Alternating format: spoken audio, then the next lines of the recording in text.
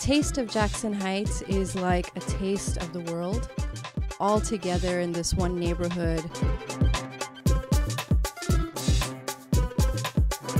So many people have to cross Roosevelt Avenue to get to the trains and the buses over there. You had so many conflicts between trucks and buses and cars and pedestrians. I did not go down the street too often because it was so crowded. 73rd was a bus station, very congested and people cannot walk. There were so many accidents and near accidents.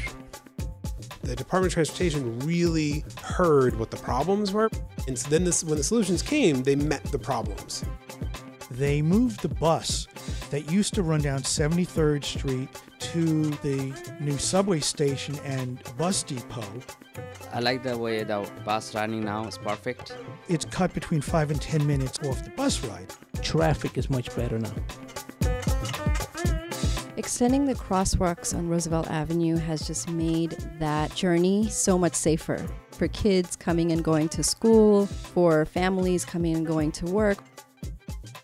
The Department of Transportation created this plaza. It's become a real public space, like a town square. I moved into Jackson Heights in 2005. I own the Espresso 77 in Jackson Heights, Queens.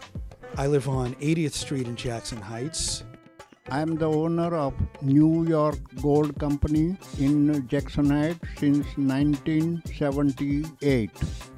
I know I'm going to be in that community for at least 15, 20 years, and I want to be part of the change. For us to be asked, what do you think about your city, about your neighborhood, how would you want to see it improved, is really inspiring, and it's how city agencies and institutions should work.